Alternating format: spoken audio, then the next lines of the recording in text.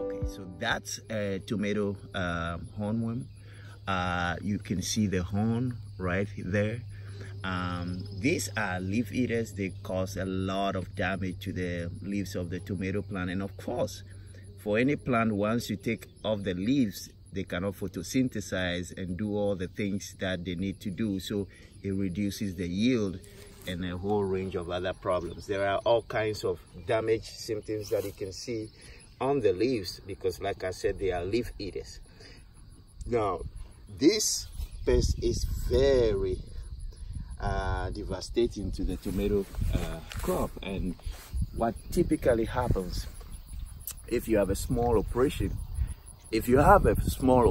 what you do typically, if it's a backyard garden, you just go behind.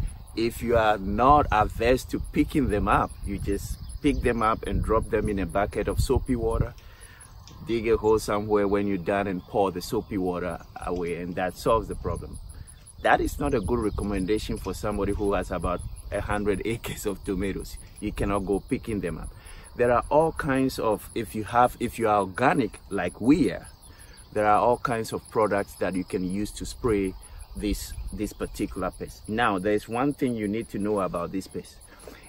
Every pesticide, every organic pesticide that we have, most of them work better if you catch the pest when they are still small. The bigger they get, the less effective the pesticides are, which brings us to one of the principal tenets of IPM. You have to have early detection of the pest problem in order to have more effective control.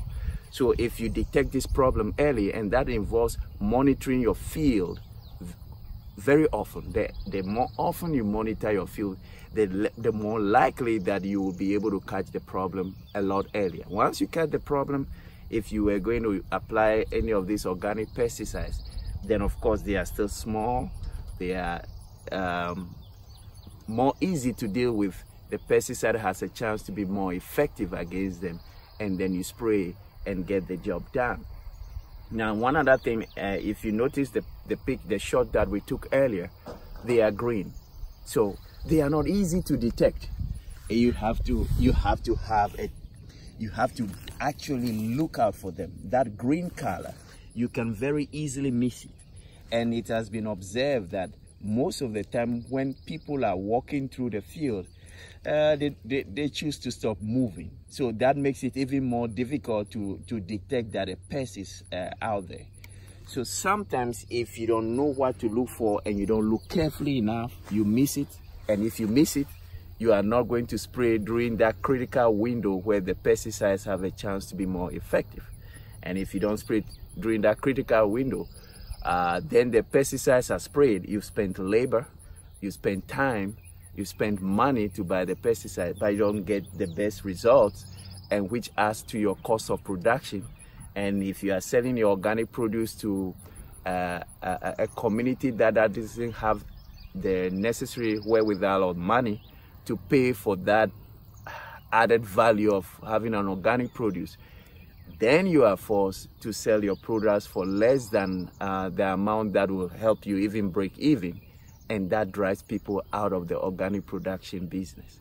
So you have to know what you're doing so you bring your costs down, and if you bring your costs down, you can be able to sell it to people, and then you remain in business. That's what I need to say about the hornworm.